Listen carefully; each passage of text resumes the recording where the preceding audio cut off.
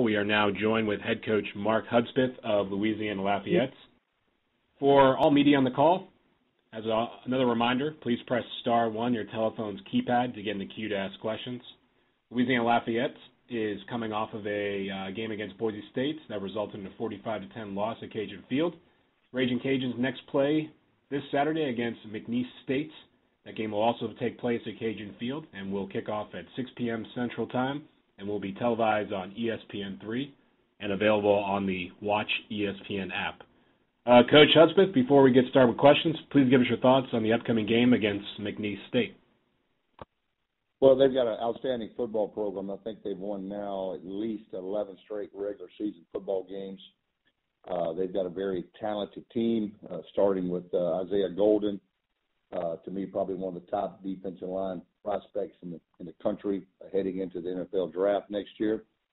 But they've got a lot of tradition there. They've always had an outstanding program, and I think Lance has definitely even added to that this year. He'll do a great job leading to that team, and they're off to a great start. So it'll be quite a challenge.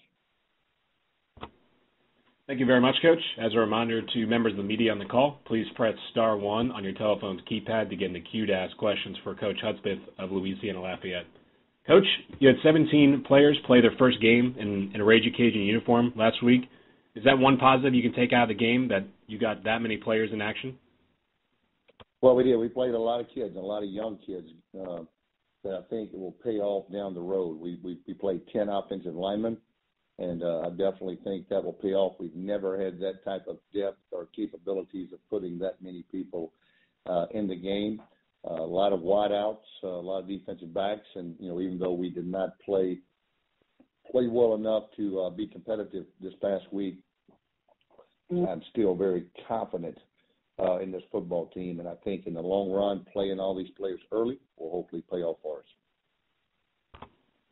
Thank you, Coach. What are your thoughts on the last week of Sun Belt Conference football action where South Alabama, the notable win against Mississippi State?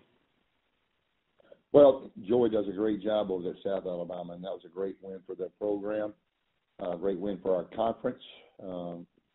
This conference, like I said, had a great week and out of conference play, and hopefully we can keep that up. And finally, Coach, what are the main things you are looking forward to working on as you get it prepared for this week against McNeese State?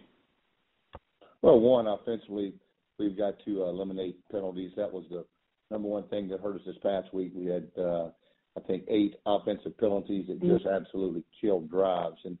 But we did a great job of taking care of the football. We had 0 turnovers. And then defensively, we've got a lot to work on.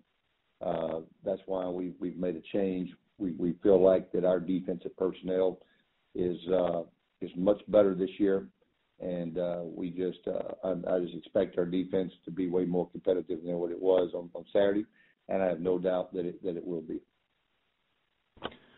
Okay, thank you very much, Coach Hudspeth. That looks like all the questions we have for you today. We appreciate your time and best of luck this Saturday. Yep, thank you. Have a great one.